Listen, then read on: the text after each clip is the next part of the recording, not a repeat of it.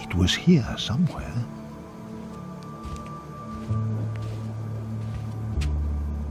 No, no.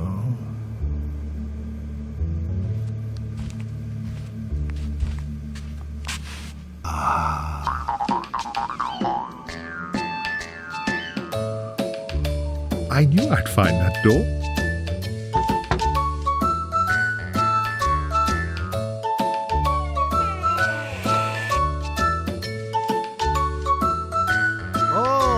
Poortvliet. Oh! Ooh!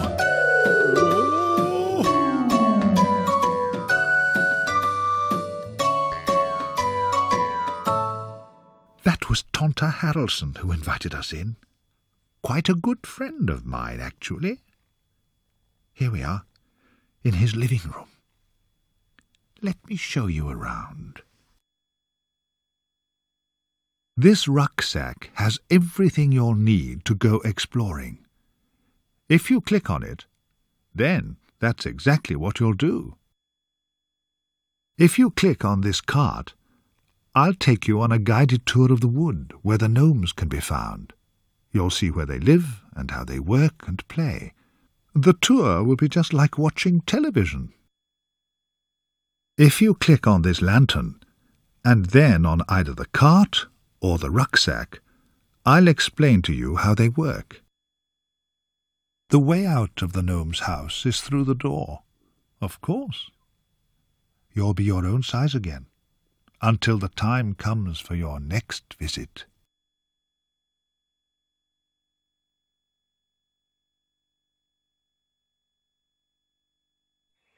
This woodland gnome is 275 years old and in the prime of life. Gnomes can easily live to be 400 years old. Here you can see how big a gnome is. Or rather, how small he really is. Though perhaps it's just humans who are too big. You can recognize a gnome right away by his red pointed cap. He wears this all the time, so that birds of prey will not mistake him for a strange kind of mouse. The pointed cap is made from felt. It is completely solid. Gnome children are given their caps at an early age and wear them all their lives. As it wears out on the inside, it gets a new layer of felt on the outside, and so, as the gnome grows, his cap grows. The pointed cap protects the gnome's head from falling branches, acorns, and hailstones. He never takes it off. And I'll tell you why. A long time ago, when... So now you know. He would rather be seen with a bare bottom than be caught without his cap. Gnomes are not creatures of the day, so if you want to find one, you'll have to search at night. The gnome can forecast changes in the weather from air currents and with the help of birds. It's not clear how this is done. He doesn't like to talk about it, or else he says that it just seems to be a sixth sense, or he feels it in his bones, or he's always had the knack. What is known is that he determines the level of humidity by studying the minuscule stomata on the undersides of leaves. The gnome couldn't care less if there's rain, snow, hail, or mist. When it's very cold, he tucks his hands under his beard. And if it's icy, he puts on a pair of skates. Because he's so small, he luckily stands little chance of being struck by lightning. Storms present another danger, though. The risk of being blown away by a fierce gust of wind. Forecasting snow is very important. He must take steps to ensure that entrances and caves are not snowed up. In the mountains, he, like the animals, knows the danger of avalanches. So he's especially wary of untrodden hills of snow.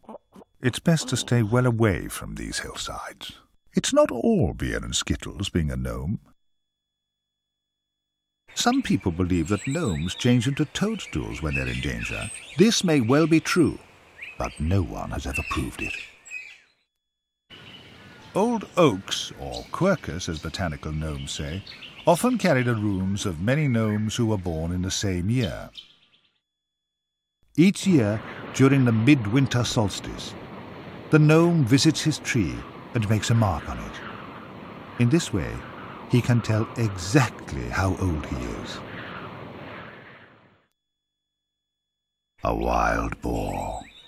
People are scared to death of them, but they don't frighten gnomes, oh no.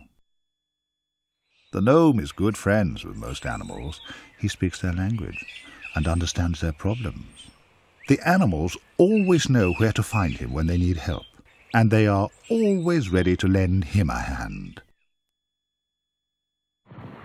In gratitude for services rendered, the deer gives the gnome a potato from his food store.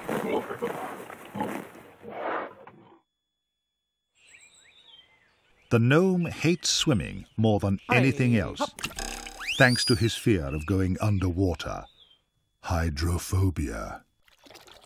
And so, the help of an otter is always welcome. With his head high above the water, the otter enjoys acting as a ferry boat.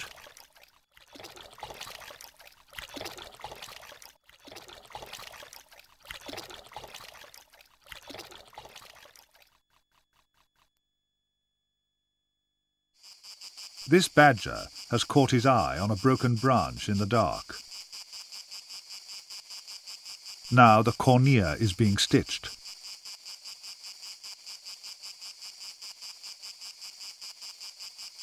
The gnomes have known about acupuncture for thousands of years. They use needles to numb the left side of the badger's head. Deer can suffer terribly from horseflies. They lay their eggs in the deer's nose, and the larvae work their way into the throat and settle there. The gnome removes these intruders with special pincers. The gnome starts to build about 15 to 20 years before he gets married. First, he looks for a place where the lichen grows because the air is purest there. Then he looks for a suitable tree and, with the help of a rabbit, digs an underground passage to a second tree.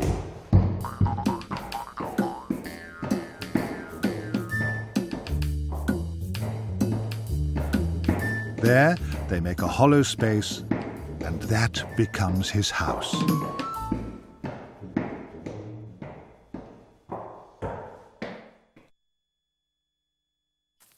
He may have to travel great distances to find a girl he likes. He does his best to win her over with lots of presents. They get married as soon as her parents agree. The wedding ceremony takes place at night at the bride's birthday tree. In the presence of their parents and a few close friends, they promise to be faithful to each other. After a reception in the new house, the young couple leave on their honeymoon.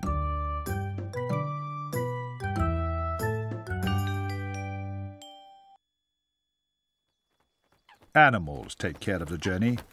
Wild geese, swans, cranes.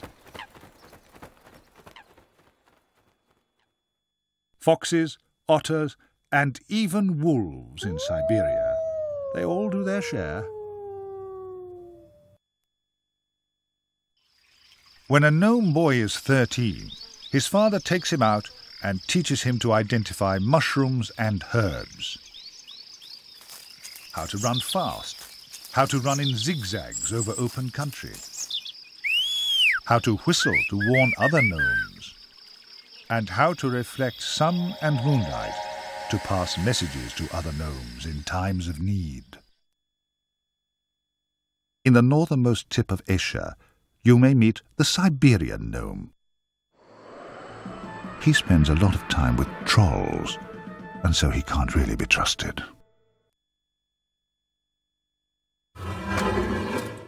A troll is stupid, primitive, and will believe anything. But the gnome has a great deal of trouble with him. If ever a troll should catch a gnome, then the most terrible things can happen. One of the nastiest troll tricks is called sharpening the gnome. He also likes to hold a gnome close to a flame so that he catches fire. Then he throws him to the other trolls to put the flames out. Locking him up, holding a knife to his throat, putting him in a treadmill, and making him dance on the end of a chain. In short, anything that can be invented by a diseased brain.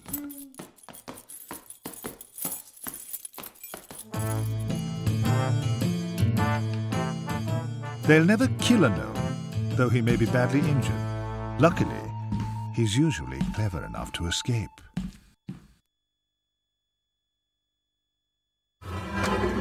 The snot gurgle. He stinks and dribbles, and his hair is full of lice. A gnome who falls into his hands has little chance of staying alive. An elf is a not unpleasant, teasing ghost between 10 and 30 centimeters high. There are male, female, and neuter elves. Sometimes their teasing can have serious consequences, but the elf can never see any harm in it.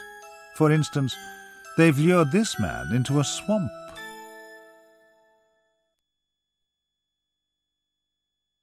Giggling can be heard from the children's bed, and the sound of snoring from their parents. There is much turning and shuffling in the vole basket as they try to get comfortable. The watch cricket chirrups happily in the hall. Everything is safe. There may be villains roaming outside. There may be storms, rain, and tempest.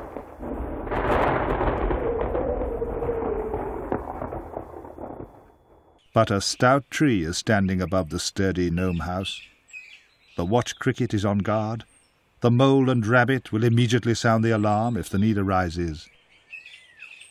Nothing bad can possibly happen.